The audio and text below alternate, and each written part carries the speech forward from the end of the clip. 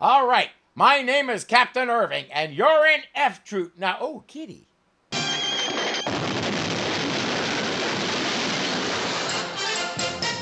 The 1950s and early 60s were the age of the TV Western. Wyatt Earp, Pat Garrett and Billy the Kid, Bat Masterson, Gunsmoke, Lawman, Rawhide, Sugarfoot, Bonanza, Have Gun Will Travel, Cheyenne, Wagon Train. My dad watched them all, and therefore so did I. Mainly because if he was in the room and the TV was on and you touched the dial without his approval, you got to leave the room. With all that, spoofs were bound to happen. Today, we start looking at one of the more successful ones. In the closing months of the war between the states, ultimate victory has been reduced to a question of supply. Nowhere a shortage is felt more keenly than in the headquarters tent of a certain general of the Union armies. Where's my laundry? Serious beginning, indication that something crucial is coming, sudden emphasis on something that has nothing to do with the war effort, totally incongruous. Yes, I believe we have successfully navigated the first joke of the show. Wilton Parmenter, Quartermaster Corps, member of a proud Philadelphia family with great military traditions. He, too, has found a place to serve. Private, in charge of officers' laundry. We're rushing through this at a breakneck pace, but we'll discover there's a valid reason for it. But this time, fate takes a hand. An excess of pollen fills the air. Get down! You heard it, man. Charge! And so, within a matter of days, victory came to the Union forces. And Wilton Parmenter, Quartermaster Corps, became a man of destiny, the scourge of Appomattox. This is the part they never taught you in school. An accidental charge led by a laundry boy won the war. Why wasn't this in my kids' textbooks? Wilton Parmenter comes from a long and proud military tradition. All his family members have come out to see him receive his medal and his new command. Except her. Wilton's first cousin, Major Achilles Parmenter. His second cousin, Lieutenant Colonel Hercules Parmenter. His uncle, Colonel Jupiter Parmenter. And his father, General Thor X Parmenter. No pressure, you understand. They all have superpowered names like Hercules and Thor. He's Wilton, like a flower that's been in the vase too long. First, the medal. Promotion to captain, the Medal of Honor.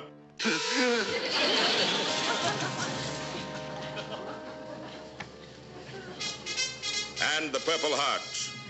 He was the only soldier in history ever to get a medal for getting a medal. Then his new command. Sir, they've gone through 3 commanding officers at Fort Courage. 2 desertions and a nervous breakdown. Fort Courage, eh? Good thinking, Wormsbecker. At a frontier post like that, he might be just the inspirational leader they need. Captain Parmenter, as of this moment, you are the commanding officer of F Troop. That's why we dashed through all this stuff. It's not important. It's backstory to tell you how he wound up there, nothing more. The real story starts now.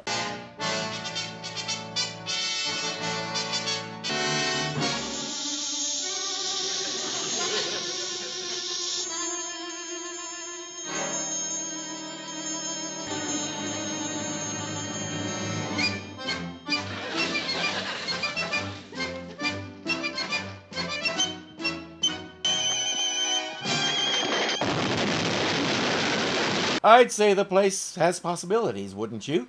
Let's meet the cast. Forrest Tucker was already a legend who had guest starred in most of those westerns I mentioned. Larry Storch, on the other hand, was pure comedy.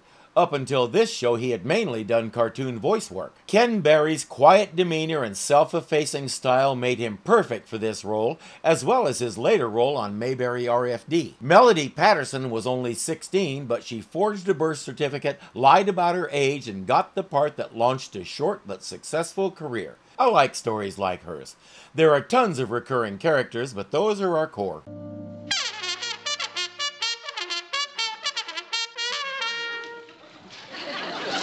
Captain Parmenter's first official act was to get that guy a glockenspiel instead. He lived happily ever after, and so did Parmenter's ears. Sir, Sergeant O'Rourke and Corporal Agon reporting for duty.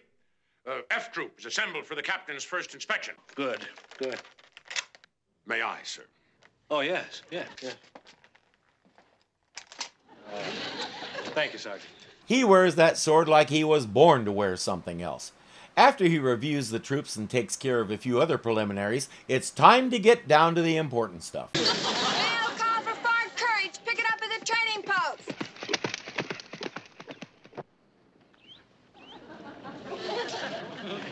Troop, dismissed. Important stuff like meeting the other member of the cast. Captain, I'd like to present to you Miss Jane Angelica Thrift. Annie, this is Captain Wilton Parmenter. I'm happy to know you, Miss Thrift. Shucks, you just call me Wrangler. Or Janie. I run the trading post here in town. Oh, well, then we'll be seeing something of each other, I imagine. You can bet a bucket of buzzards we will. If I had a bucket of buzzards to bet, I'd bet them all that he has no idea what you mean by that. She has a dispatch from Washington for him. Oh, Sergeant, we've got to get things straightened up around the post company's coming tomorrow. Oh? Yes, Second Lieutenant Hawks from the Inspector General's office. Darn, I just got here yesterday. Welcome to the Army, Captain. Well, I guess I could go check my manual. It's bound to have something in it about what you do with a second lieutenant. When I was in the Army, we mainly laughed at them behind their backs. Going from being an enlisted man to a second lieutenant is a bit like going from grade school to middle school. You're all set to strut your stuff because you're way above those losers back there in the old place, and then you suddenly realize you're at the bottom of a whole new pecking order. The big vocal sack deflates pretty quickly when you discover you're the little frog again. I tell you, Sarge, he's the pigeon we've always dreamed of. Yeah, now we get it. Scourge of the West. Man coming out from the Inspector General's office, that could be the end of O'Rourke Enterprises. Sending in those phony reports about knocking off 2 tribes in 2 weeks, drawing rations for 30 men when we only got 17. Phony reports, padding expenses, seems like pretty tame stuff, especially out west, where the Army pretty much took whoever wanted to sign up and didn't ask too many questions. If that snoop finds out how peaceful it really is around here, there'll be no more Fort Courage. Not necessarily. The Army did maintain outposts in peaceful places just in case, but I'm not sure those outposts were operating the same way this one is. Look at all this beautiful loot. Arrows, quivers, bows, shields, tomahawks, 200 souvenir war bonnets, 4 barrels of perfumed war paint. Welcome to O'Rourke Enterprises. Genuine Indian trinkets, souvenirs, garments, you name it, he has it for sale. The Hakawis, the local Indian tribe, make all this stuff. O'Rourke and Agarn sell it to the travelers who come through town, and everybody cleans up. This is why they've gone through so many commanding officers. They were waiting for one like Parmenter, who's about as clueless as a mosquito in a hurricane. Is that all the whiskey I got? Now, how do you expect me to run a saloon with a half a case of whiskey? I told you, Sarge. Chief Wild Eagle says they need a copper coil for the still. All right, get one. Tell Supply it's something to repair the cannon with. The Hakawis also distill the whiskey that the town sells. It's a nice operation, and it's making everybody tons of money. Incidentally, to the sticklers out there, I'm going to keep using the term Indian because the show does. In 1965, we didn't have a better one, and I'm not convinced that we do yet. Native American is a bit of a misnomer because nobody's native to this continent or the one attached to it. Everybody who ever was here immigrated somehow. When it's something official, I go with the flow and say Native American, but in normal conversation, I prefer to say First American. It's more accurate and has fewer syllables. Can I make it catch on? No, but you could. Hint, hint. Whatever we call the Hakawis, our heroes are going to need their help to deal with this snooping lieutenant. Wild Eagle, my brother. You some brother. Still busted. How you expect a cowie make firewater? We'll get you a new coil, and when we do, stop holding out liquor for the tribe. Indians ain't supposed to drink alcohol. Yeah, it cuts into the profits. Yeah, that's just nasty rumor spread by sister-in-law sparkling water. The plan is to have Wild Eagle and his warriors attack the fort while the lieutenant is there. Oh, it won't be a real attack. Shoot into the air some, right around the fort, whooping and hollering, then pretend the soldiers drove them off. Just enough to convince this guy that Fort Courage is necessary to keep things quiet here. You got wrong tribe, brother. A cowie's not fighters, invent peace pie. A cowie's not mad at nobody. Listen, Wild Eagle, either you're going to fight or you're going to go back to hunting and fishing. And weaving your own blankets. We fight. There's just one problem. To go to battle, they have to do a war dance. They've been peaceful for so long, nobody remembers how. So Agarn will have to show them.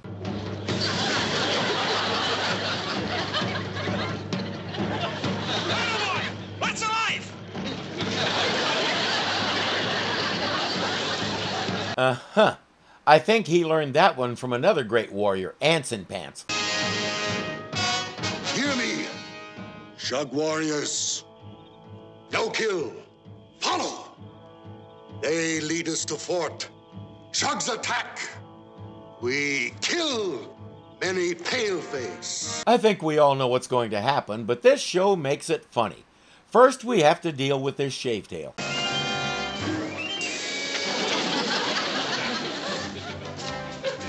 That about face was nice. The way Ken Berry plays it, you can believe Parmenter would do that. The inspector has some questions. You draw rations and pay allotments for 30 men. Where are the others? Yeah, they're out on patrol. That's right. That's right. They've been out on that patrol since before I got here.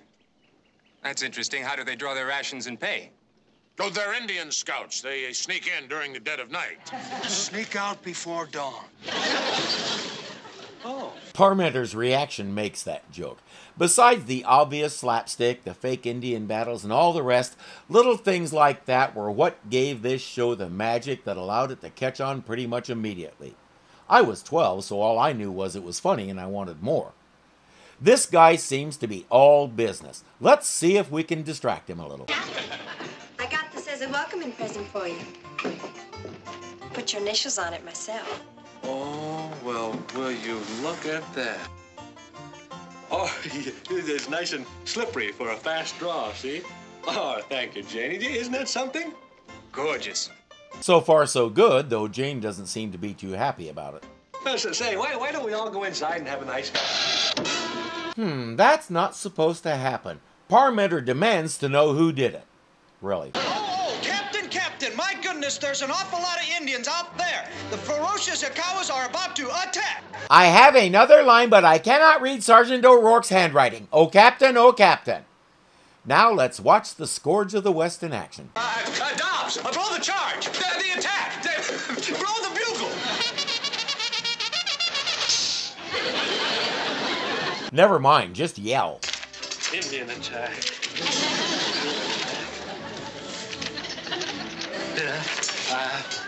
There. Those archers are either really good or really bad. Oh, Captain.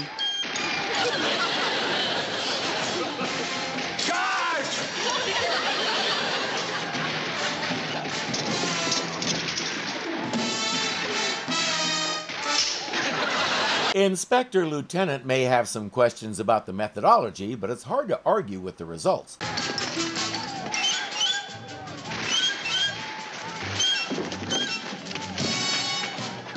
a minute! You ain't supposed to be in here. The fight's outside the other gate. Come on, Shissengood. Oh, come on, get yourself. Incidentally, somebody didn't get the memo about the fake Indian attack.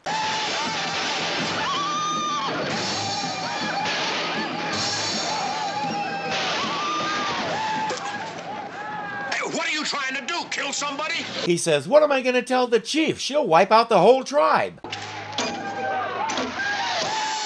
Hotbin horn toads. Hey, they sure missed you close. Some Hakawis are getting good. What do you mean, Hakawis? They're the Shugs. The Shugs! Commence firing! But for real, it's the Shug! I don't think we're supposed to ask why she can tell the tribes apart, but the professional Indian fighters can't. The Shugs are still coming despite volleys of real bullets from the fort. It's time for Parmenter to take a personal hand in this battle. Hey, somebody get that arrow out of there! Yeah, I'll take care of it, Sergeant.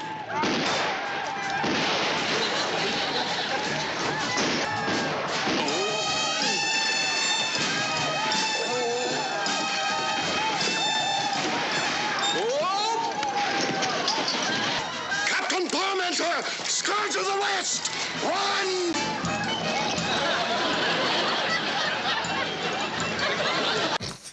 Some gags are universally funny. Captain Parmenter is a hero again.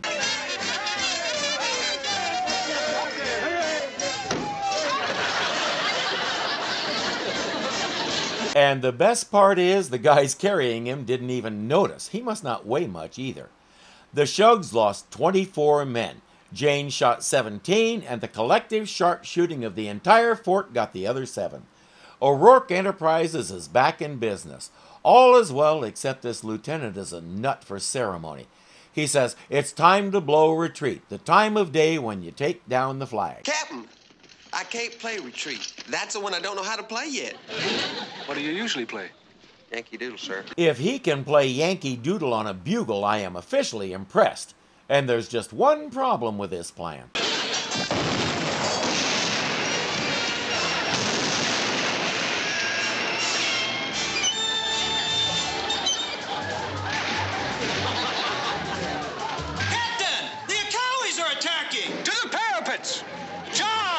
Not only was the cannon pointed at the entire O'Rourke Enterprises inventory, firing the cannon was the signal to start the fake Hekawi attack.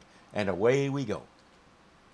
As I said, the show was instantly popular. It helped that Get Smart premiered 4 days later on a different network, so we had 2 great new spoof shows to watch in the course of an average week. It was running against Hollywood Talent Scouts, a show nobody remembers that bombed big time, and the final season of Dr. Kildare with Richard Chamberlain. So it was positioned well to get good ratings, and it did. Dr. Kildare's ratings were sagging, and the show would be canceled at the end of this season. To top it off, F Troop came immediately after McHale's Navy, one of the most popular World War II spoofs of all time.